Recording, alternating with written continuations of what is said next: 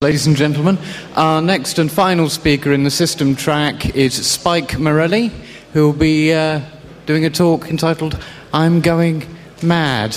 Thank you very much.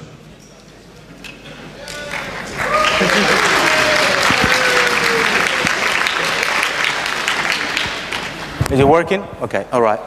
Sorry about the mess up. I've gone mad already. So, I'm going mad. I wanted to share what I've gone through in the past 6 years from being completely a system administrator to doing development, and then from being a full-time developer going back to do system administration and how that worked out for me.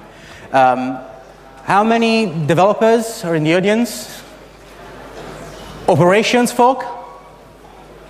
Do we have any QA people? Some. All right.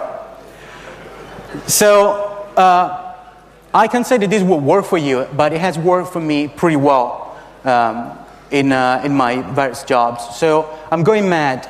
It's monitoring aided development.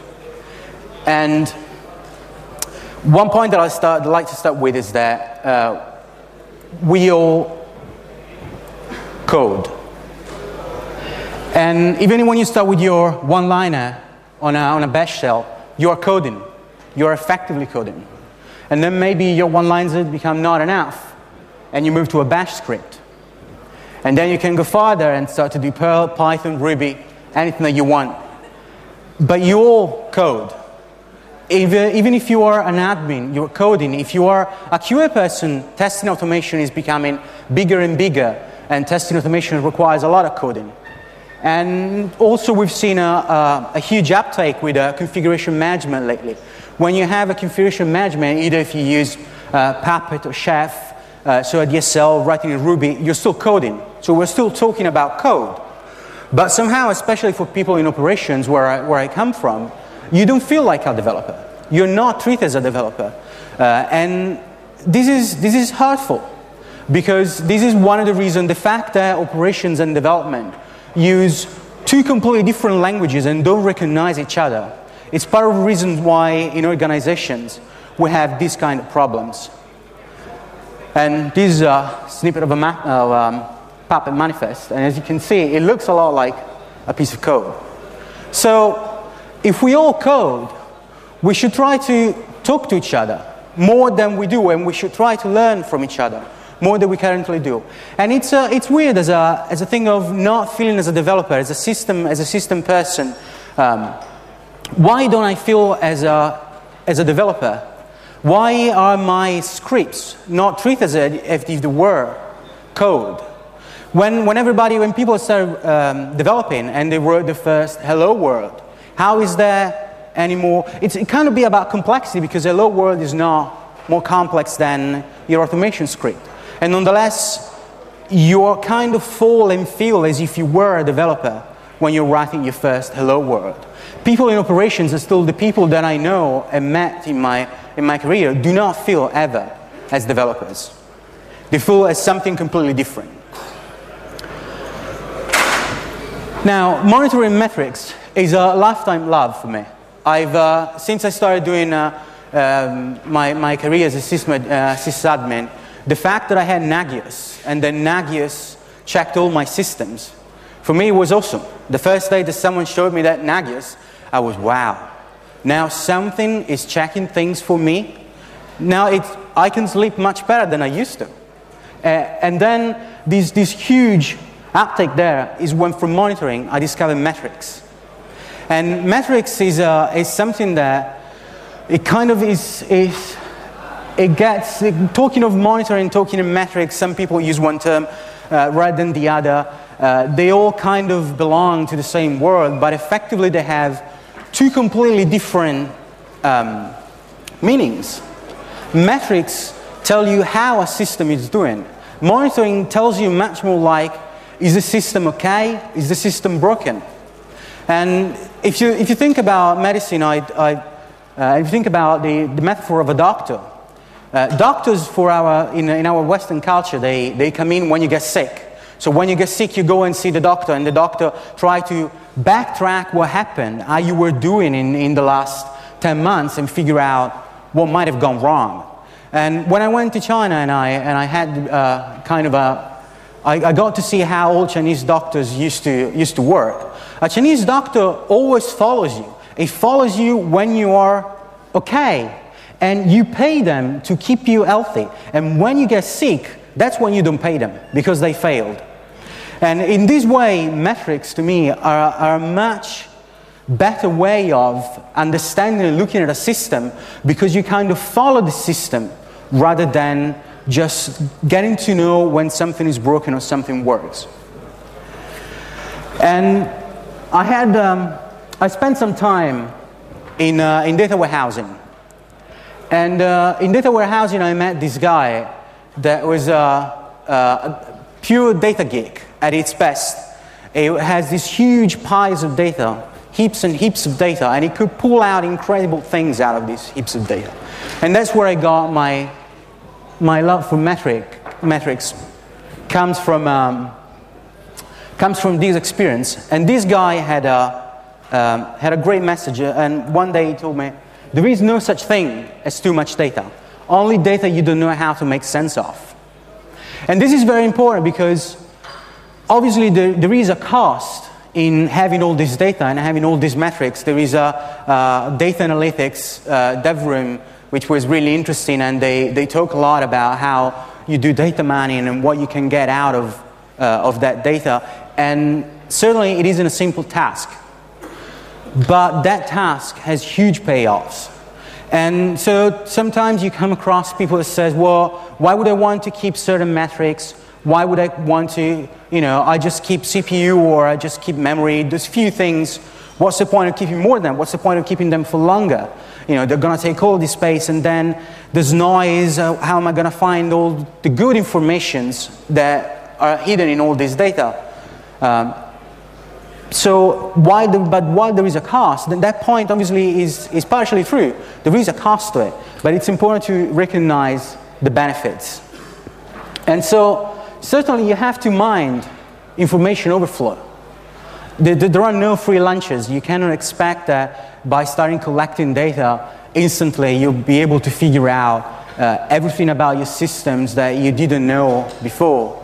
And there certainly is a risk that you will be misled by all those metrics. So I didn't test my code. As a system guy, when I started, I did no testing whatsoever. Obviously, I would run, and when I'm saying testing, I'm kind of talking about unit testing to begin with. But mostly I would run my scripts and test them maybe on, at that time, that barely were VMs, maybe some Zen, beginning of Zen. And you would do some of that, and then you would have a box in the office to run some of this stuff on, and that was mildly all right. But unit testing, nothing, because that's not how we roll in Hops, apparently.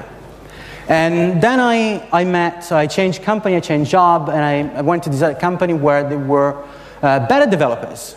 And not just because there were better developers, and better maybe I'm abusing the term, but they were more friendly toward operations. And so they really believed in testing, and they wanted to talk about it. And so they were doing like talks during lunch and various things, to which we ended up going as an operations department, and inspired me. I got inspired by how they were approaching software development, how much value they were putting on testing, and how much they were getting out of this testing. They had metrics to prove that testing for them worked really well. They produced better software, fewer bugs, they had less problems in production.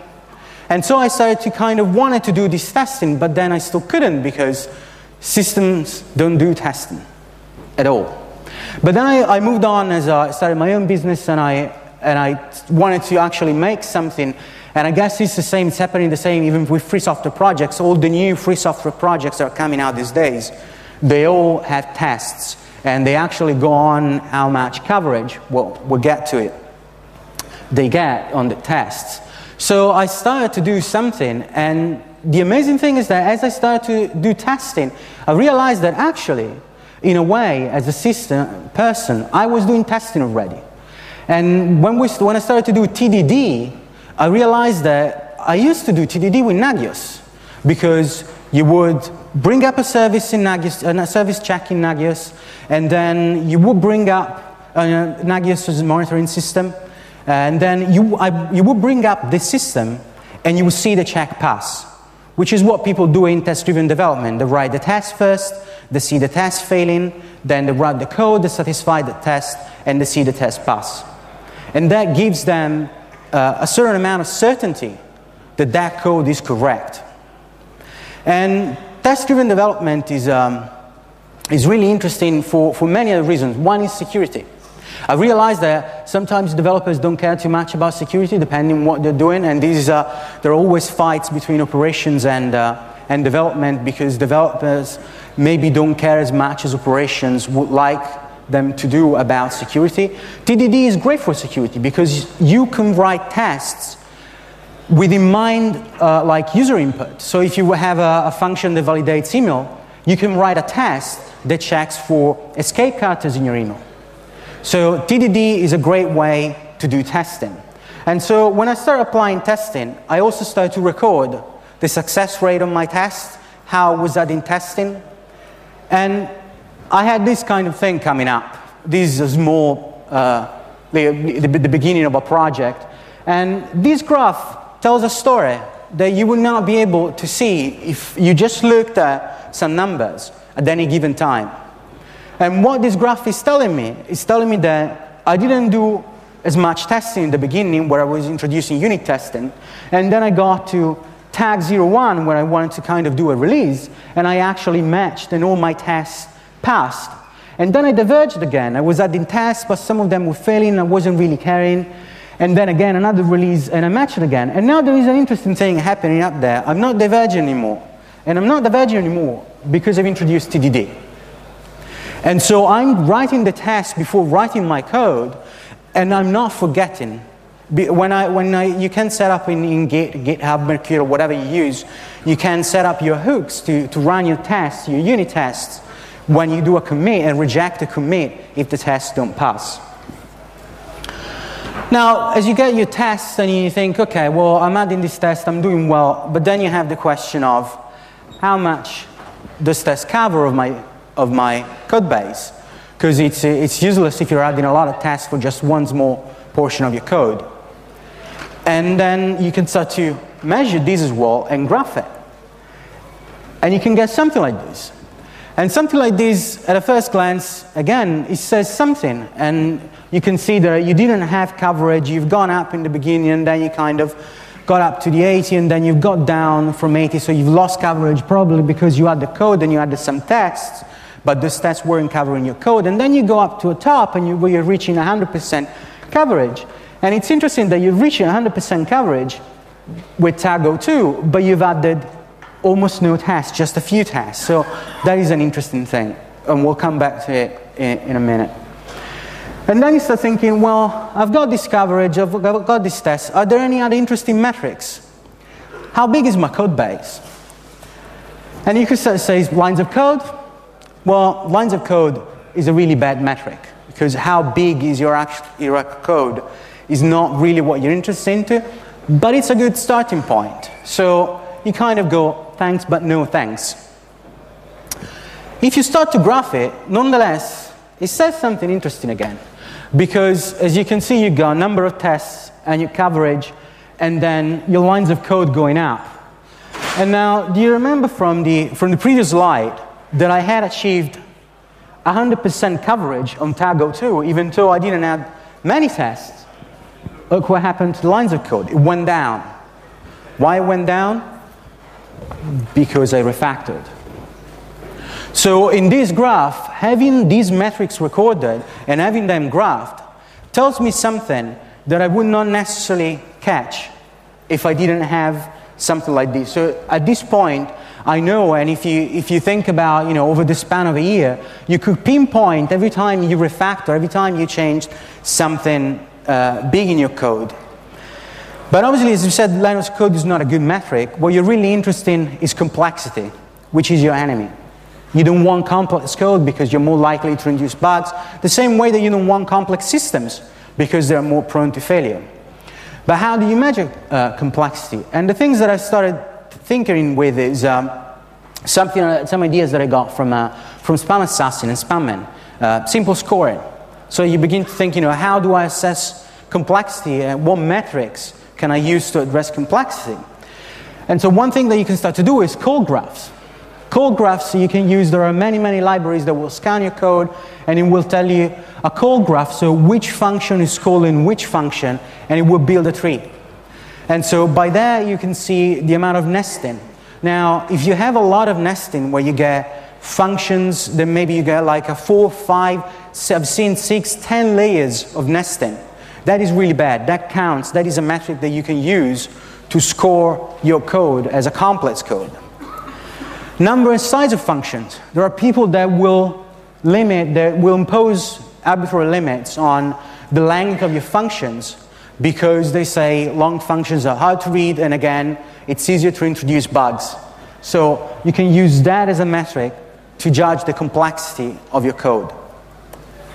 The other thing is code closure. Now, code closure is something I came across recently with Michael Fetters. He made a post on his blog, and he was saying, if your code is good code, you tend to not change the same files many times. You tend to add new files or add classes. If you think in terms of object-oriented programming, and so the idea that you extend your classes, you don't necessarily will attach classes that you've written before. And so he graphed his commits on GitHub, and you could see that a lot of the files were never touched again. He was introducing new files or adding functions.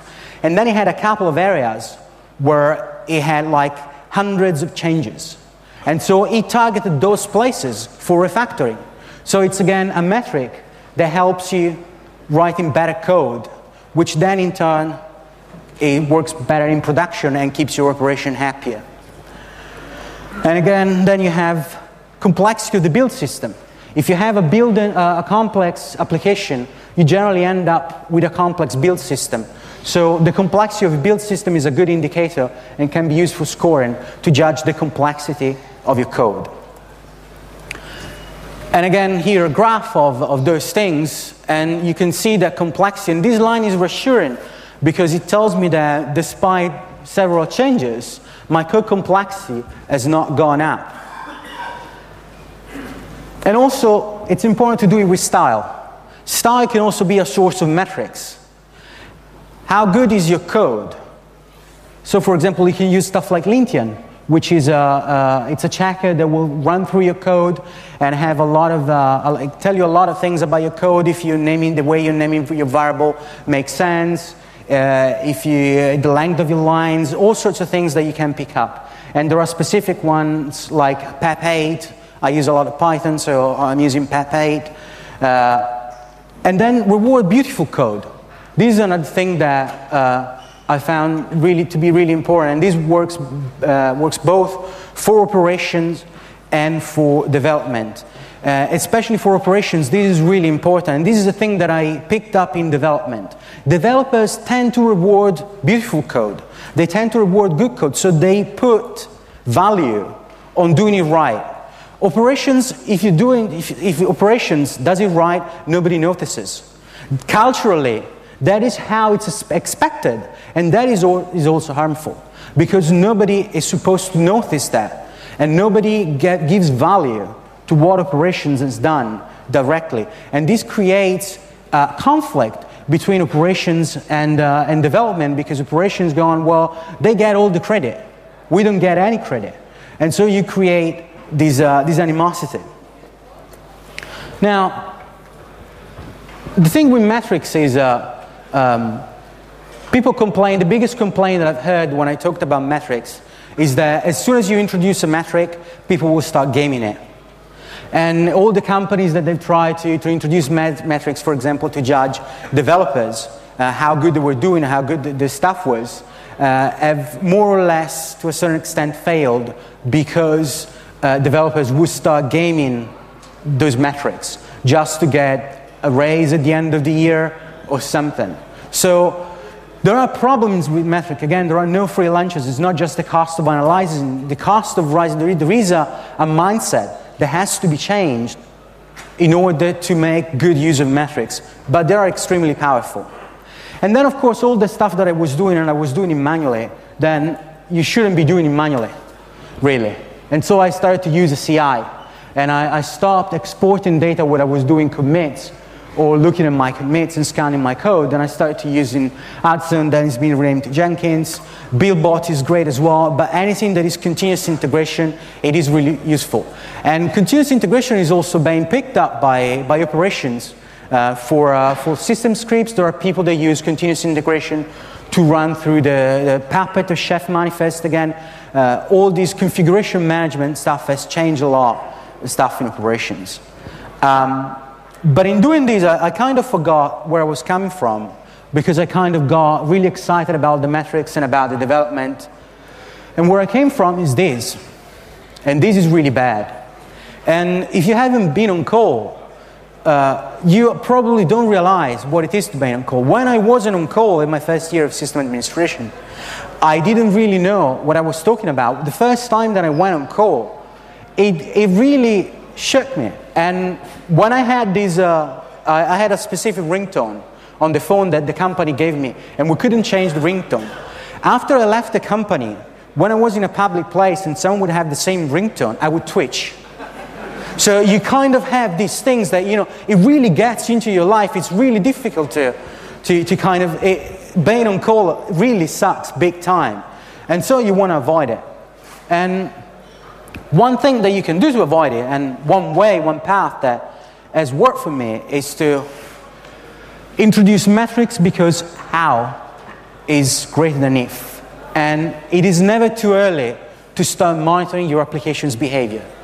And this is key. This is where operations and development can start to collaborate much more. Operations can bring to development, and this is happening to a certain extent in new development environments. Put monitor in those development environments.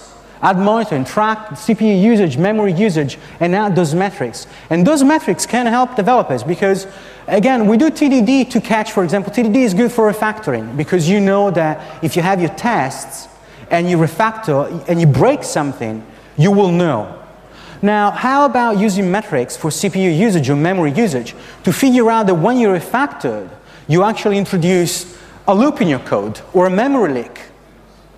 Wouldn't that be useful? Wouldn't it be useful to figure out that you've introduced a memory leak before it hits production, before you finish the sprint if you're doing Agile or whatever you're doing, and you get 2 months later, a month later to run, maybe you're still testing and you're still doing load testing, and you figure it out before production, but it happens later. And you have to go back and kind of figure it out, how it went wrong, where it went wrong. So monitoring and having metrics from day one can be really, really helpful. And it has helped me directly in some of the code that I've written, because I'm still not a great developer, and I made a lot of mistakes. And testing has saved my life in many cases, and having metrics has saved me in many, many cases. Another thing that can be done is to write code that is monitoring friendly.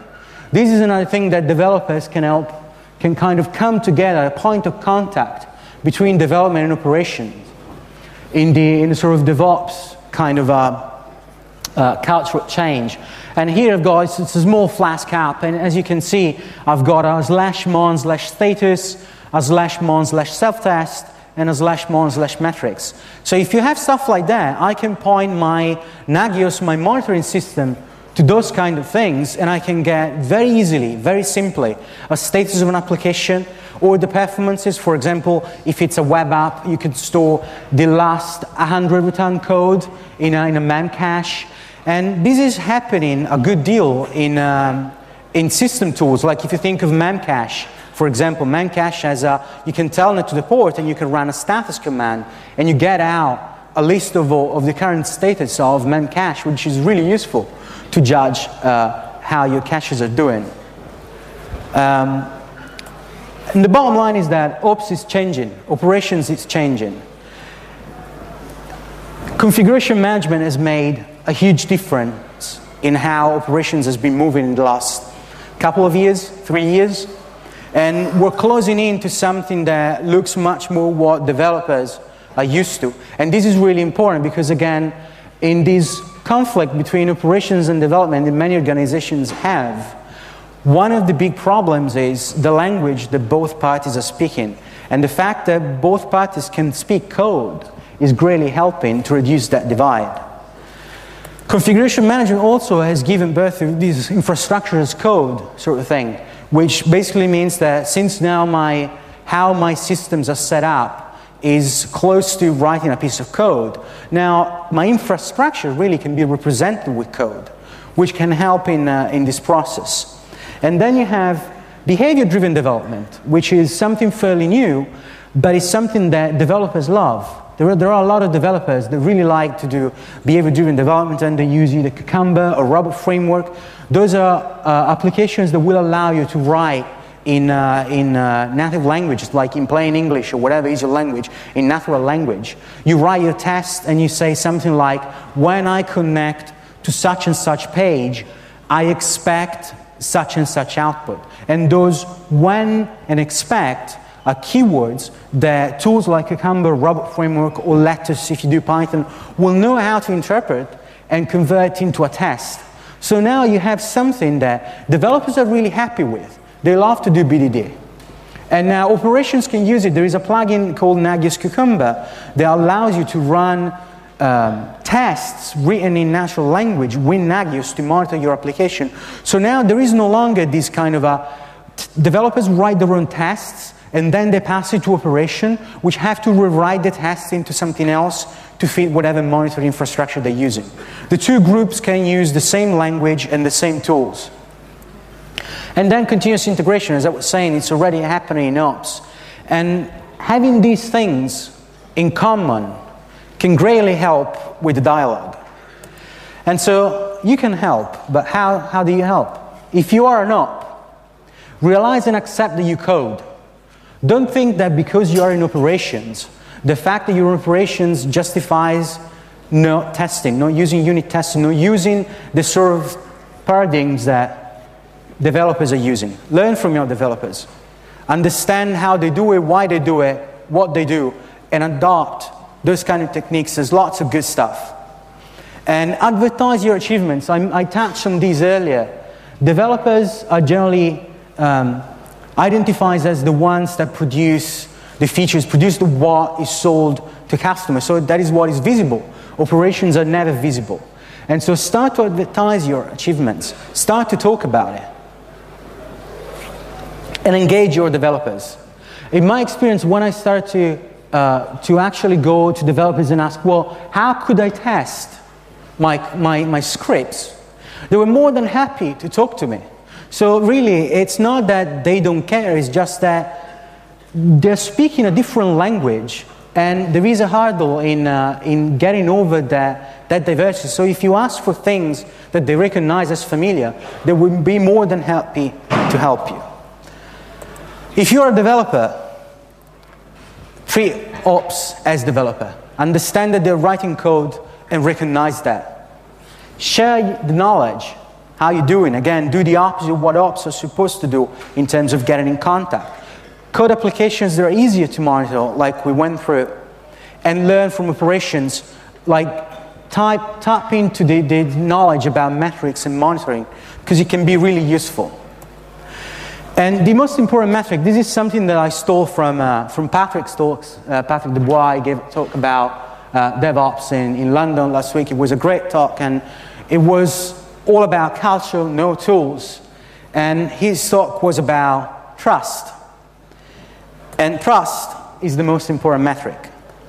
Trust is the most important metric because if you're trying to get these two groups together to talk to each other, there is a gain to be made there, because if you have like 10 people, and each one of those people can in theory produce 10 of whatever unit of work, and then one of those people doesn't trust one of the developer, doesn't trust one of the ops people, then they will hold their work waiting for the ops of the group that they will like, or maybe they will install their applications on their own. They become a bottleneck, so your production goes down because you're not trusting each other.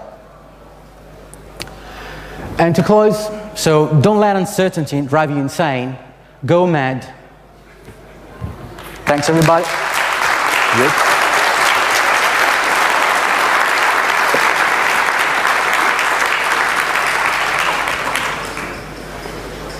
Questions?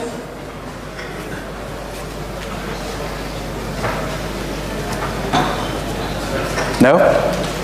Thank you. No? One? What? Oh, there you go. Well, okay. So there's a little part of your presentation I didn't catch because what is TDD? What is the theme? TDD. Oh, TDD, sorry. Test-driven development. Is the fact that you develop your tests before you develop your code. So rather than writing your code and then you go on and says, well, what really should this code look like, how it should behave, and then writing a test, you write your test first, and then you write the code that make that test pass. That is much more likely to guarantee that you will have all your tests in place, that all your tests will cover all your code. Does that make sense? Hi. Could you speak to the automation of tests in a deployment kind of scenario? So the automation in test and deployment, sure. The thing that most people I've seen doing, and I've done myself, is done with virtual machines. So what you end up doing is generally try to spin up and create with virtual machines environments from scratch, which is what sort of QA is used to. And then you deploy your code. So Hudson can deploy your code to any machine that you want, or so could BuildBot. So the idea is that you use something like, even Hudson, for example, can spin up an instance if you want, so you can tell it to create an instance with Xen, KVM, or in the cloud if you want, deploy your code to it, and then run a script. And that script can run all your tests and give you all the things. If you're doing other things like with continuous integration, you could run metrics on the same box that Hudson or whatever is the continuous integration that you use runs on. That is perfectly fine. It is not that good to do integration testing. It works well like to get metrics from unit tests, not so well for integration testing. From integration testing, really you would want either develop the environments that are on demand or environments that you can at least clean out between runs, because you don't want to reuse the same environment twice. Does that clear the question?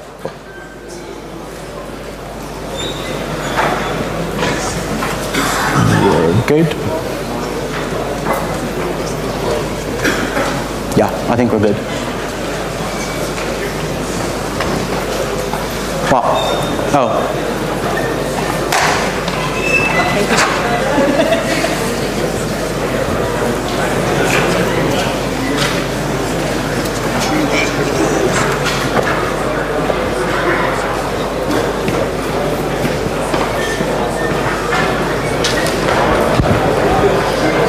Hello.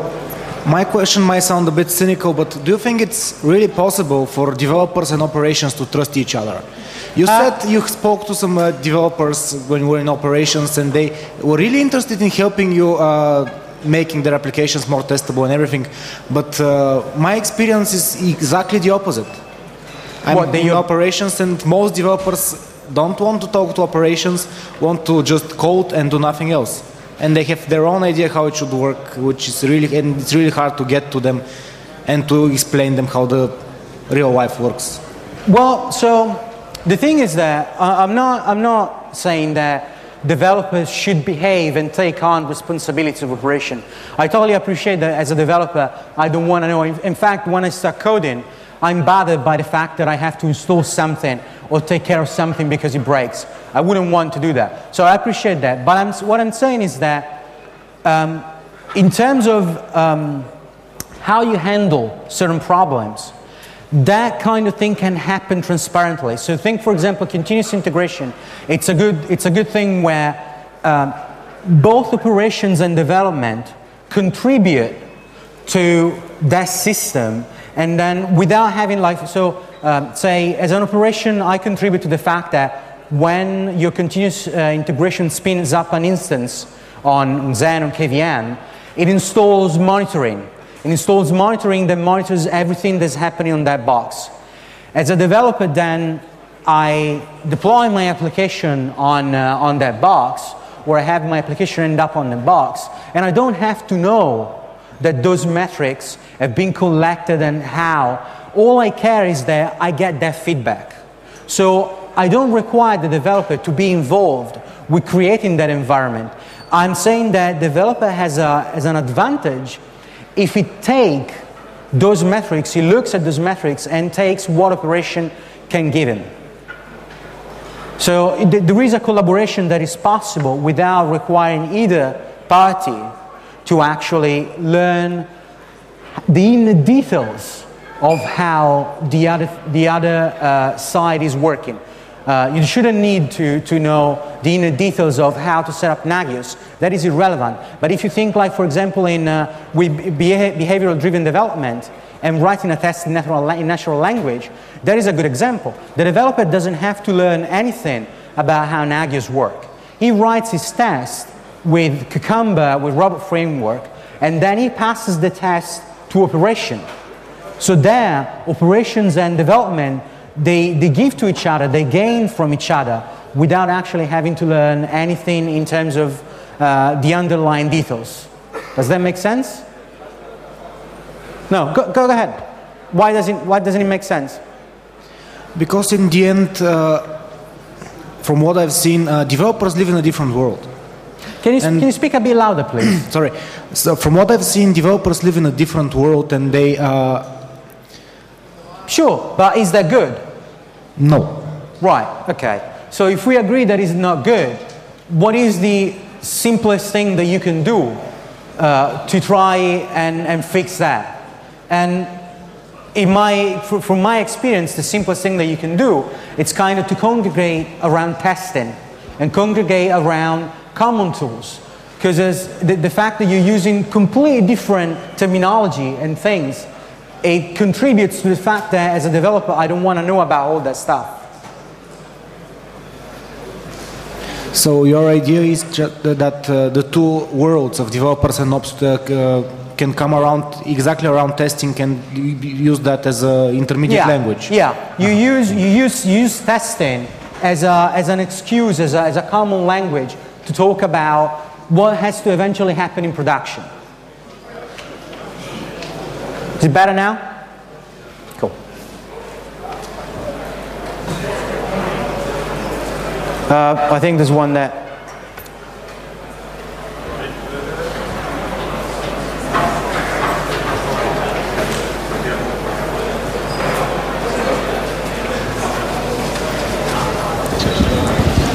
Hi. Just a practical question. When you talk about the scripts that you write and the testing that you apply over them and all of that, which are the languages that you use? Which are the tools that you use to unit test those scripts or those pieces of code or whatever you want to call them? Sorry, I didn't catch the beginning of your question. When I spoke about what? When you talk about the code that you write, the code graph. Yeah, the code that you write. So, in which language do you write that code? Which kind of things does that code do, and what problems does it address, and how you test it? So, which framework or whatever do you use to unit test that, and to even to record those unit tests, the results? Sure. So I develop mostly in Python. So the tools and the things that I use are pretty much all around Python, and a bit of Ruby these days, but still. So for the code graph and that kind of thing, I use PyCode graph, which works really well and outputs in dot format. So you can even graph it with GraphViz. That works really well. I mentioned PEP8 to do and Lintian to do the style checker on my code. And I used to use BuildBot for the continuous integration. I ran in problems configuring BuildBot, and at that time I couldn't really be bothered with figuring them out. And so I tried Hudson, and Hudson seems to do all it in an easy way, so I switched to that. The other thing that I use KVM on my box there's Python libvirt to drive. Libvirt is an abstraction on top of KVM, well, on top of every possible known virtualization system except proprietary ones. So you can, from Python, you can drive, for example, creating a new virtual machine and then deploying, getting Atson to deploy code to it, and then run all your checks in there. For the behavioral-driven development, I use Lectus, which is a Python clone of Cucumber. Robot Framework is also very interesting, and it's probably more known than Lectus on sort of the big level. It is more powerful, but for simpler stuff, I would say Lectus is much more approachable. So I would recommend that, at least to start with. What else is there? To store metrics, I've done I use a few different things. I tried to use SQLite because I didn't need anything big, and it was mostly just me. So I used SQLite to store all the metrics in the beginning. And then for other metrics and system metrics, I used to use RRD tool, and then I moved a lot of stuff to Graphite, just because it's simpler. The problem with RDD tool is that it expects things to be in the exact time series, and if you miss a certain time slots, it will give you troubles. Graphite is more tolerant in sending sporadic events, which is what kind of you end up doing when you just send metrics, when you do commits and similar things. I think that's about it. That's pretty much all the tools that I'm using. Oh, and for unit testing, I use the built-in unit test framework. So the unit test that comes with the standard lib. PyTest is cool as well. They have a bunch of advantages. The other thing you might want to look at is TOX, TOX, which allows you to set up different environments with even different versions of Python. So you can run, like, concurrently, you can test on 2.4, 2.5, 2.6, and 2.7 and 3, all of them, and test all your code. And that is also interesting because you can collect metrics. It's another case where metrics can be very useful. You can collect metrics and see how your code performs on different versions of Python. So that can be interesting because you might say, well, I focus on my development on 2.6 because I get better performances. Yeah, that's all. I think we're done. Done. Yes. Done. There's still some questions. It's on. No. Are there still some more questions? Otherwise, I would say thank you. There's one more.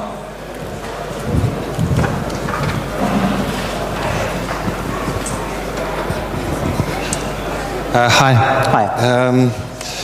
I have to implement application monitoring in a quite heavy corporate environment, and I'm facing the opposition of, I would say, or the reluctance of the operations people to send so much data into their system.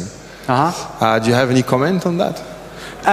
So obviously, if you have a lot of data, it's problematic. It can be a pain. All this stuff, I've been doing it mostly for myself, so I had a small necessity. I've used to deal in the back a couple of jobs ago with a lot of data, and we had like huge MySQL clusters, or HDFS. Also, I've used that; it works pretty well. There is a project called OpenHDMS. Which has been launched by what's this called? Not Twitter people. Not Dig. One of these big companies, now I'm forgetting the name, which is basically RRD. So you get kind of the sort of thing that round-robin databases do, and an RDD tool does in terms of giving you graphs and all of that and storing metrics, but on HDFS. So that's quite interesting. It gives you a backend as a file storage that scales really well, and at the same time you still have an interface that you would manage like you would not kind of normally interface to your RRD. The other interesting things that you can do if you want to use sort of RRD-based tools, now RRD supports RRD cache-D. RRD cache-D caches your reads and writes, and you can chain them. So you can have different boxes that store different slices. You sort of partition your data, and then you have sort of you ask all the RRD cache-D, and you cache that, and so you have like one master node in chain to all the others, and that kind of makes scaling RRD easier and fairly possible, fairly feasible. Otherwise, it really depends also on what kind of data. I mean, for some things you could think of using, for stuff like this, probably a key value store would work really well, because at the end, really, metrics, we're really talking about a label and a value and a point in time. You know, you have 3 variables. You just have, you know, the point in time. So using something like Redis works really well. Redis and Cassandra and Mongo, depending on what you're doing for metrics, I would probably use Redis over Mongo. And the thing with Cassandra, it works really nicely, but it comes with a kind of a heavy luggage, because you have to get all the thrift and other things coming out of Facebook, which are really nice, but then you have to maintain them. And so Redis in that sense is a bit more lightweight. Anything else?